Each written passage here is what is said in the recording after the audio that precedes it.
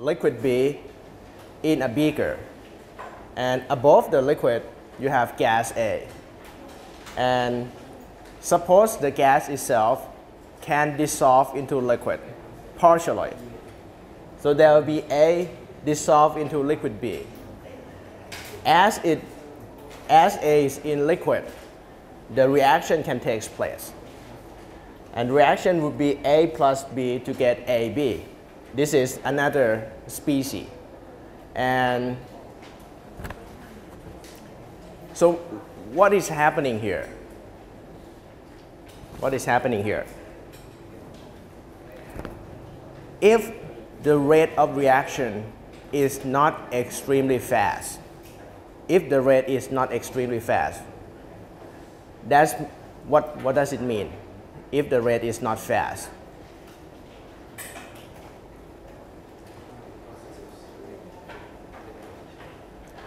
If the rate is not fast, that means when A meets with B, the reaction might not be complete yet. So therefore, there will be A left from the reaction so that A can diffuse further. Okay?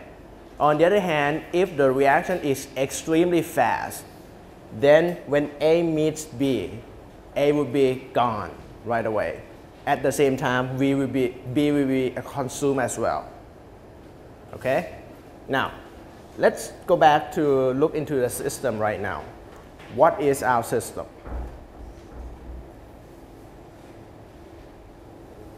Liquid or gas?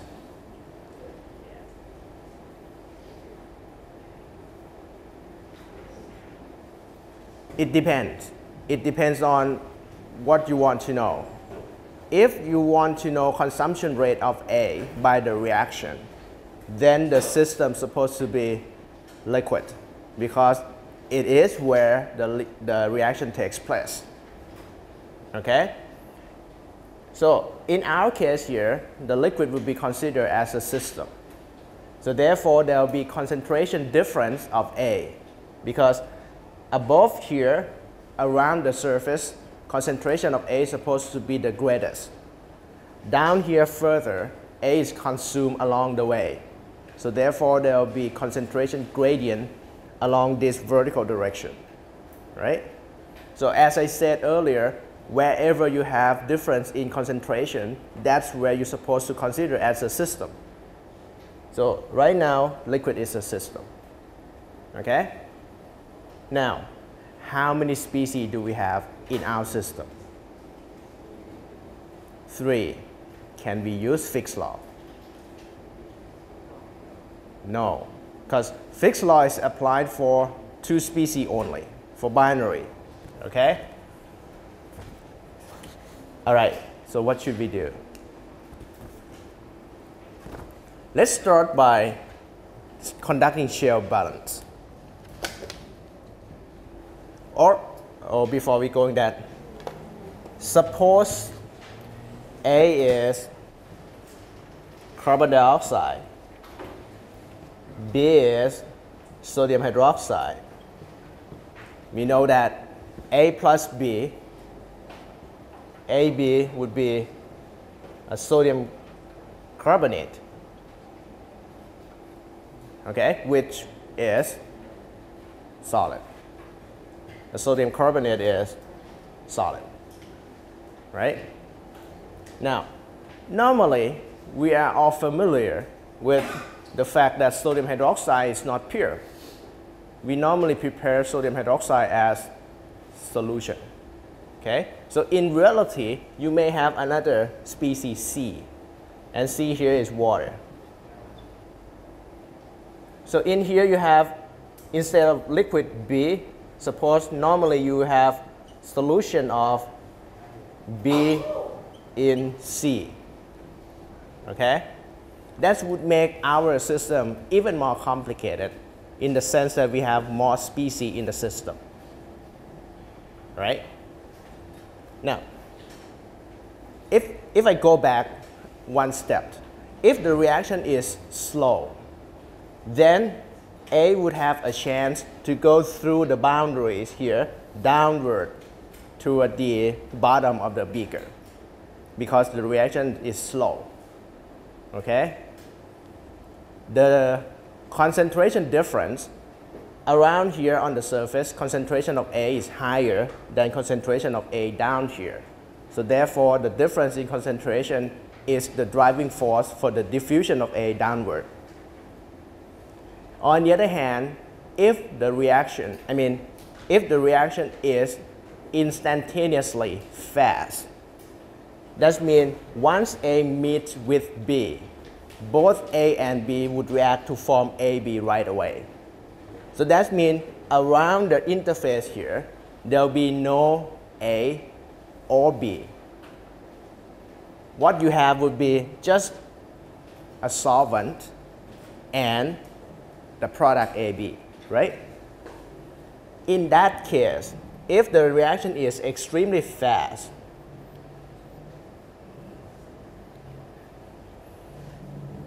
at short period of time, A diffuse react with B. So area around here would have C only and the product AB, right? Because both A and B are react. They are gone. The reactants are gone. They are all consumed. What you have left is A on the gas, B in the liquid here. As time goes by, for longer time, what is happening here? Still, A is still able to dissolve into liquid or in the solvent. So therefore, A would constantly dissolve into this shaded area, right? So once A is dissolved in here, you will have molecule of A in this area. But this time, there is no B at all in this shaded area. So therefore, where A meets B is the dotted line here, right? This is the interface, or the region where A meets with B. This is reaction front. So as time goes, the reaction front is supposed to move downward because A would diffuse down here. Once it meets with B, B around here will be consumed. Once B is consumed, this reaction front recede downward. So reaction front may be going down here as time goes longer and longer. So around here you have A dissolved in solvent C. Down here you have B dissolved in solvent C. Reaction takes place only on the interface because the reaction is extremely fast. As soon as they both meet, then reaction turns them into product right away. Okay?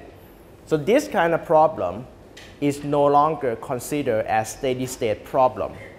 This problem is unsteady state problem because your system changed with respect to time.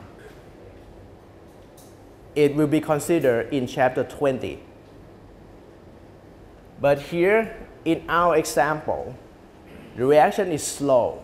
So therefore, A still have a chance to pass through it and form continuous concentration profile. In that case, reaction front, there is no reaction front because reaction takes place everywhere, right? Within the liquid here, reaction takes place everywhere. So therefore, this problem can still be considered as steady state problem. All right? Do you understand? The situations are different. Okay? So, we will focus our attention on this problem, on steady state problem.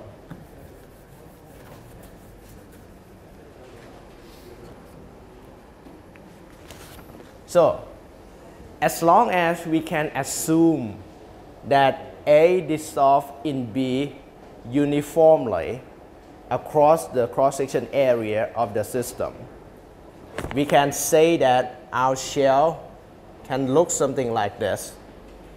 you have A dissolved through the liquid into the shell and dissolved from the shell out. Okay? So you can have Na, let's call this direction Z direction. NaZ at Z and NaZ at Z plus delta Z. Okay? If I say this one is Z equal to 0 and there at the bottom is Z equal to L, that's our system. So if you take the balance in minus out plus generation equal to accumulation or 0 at steady state, what is in? Normally in would be the flux multiplied by cross-section area.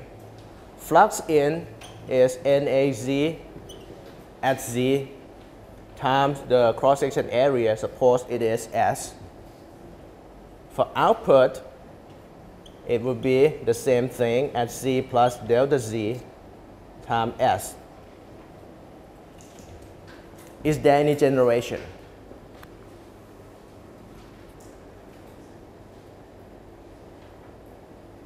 Is generation term 0? Again, in order to answer this question, you need to consider the shell itself, whether or not there is reaction within the shell. In this case, there is. Okay? So generation cannot be 0. So what can we represent the generation term? How can we represent the generation term? We have not dealt with this generation term before. In both examples we did last couple times, there is no generation term. If you look at each term, the unit of each term is what? What is the unit of this term? It's supposed to be mole of A per time per square meter. This is the flux, Na, multiplied by the area, which is square meter. So therefore, the total unit is supposed to be mole of A per time. That unit is supposed to be applicable for generation term as well. So how can we represent generation term in the unit of mole of A per second? That's the rate of reaction, right? So rate of reaction, from your knowledge of kinetics, rate of reaction is represented by moles of reactant, in this case A, consumed per unit time per unit volume, right? The rate is per unit volume. So therefore, you need to multiply by volume. All right? If the rate of reaction is represented by Ra, or if it is first order, is Kca. What is the sign here? Minus. It's supposed to be minus. Don't be confused.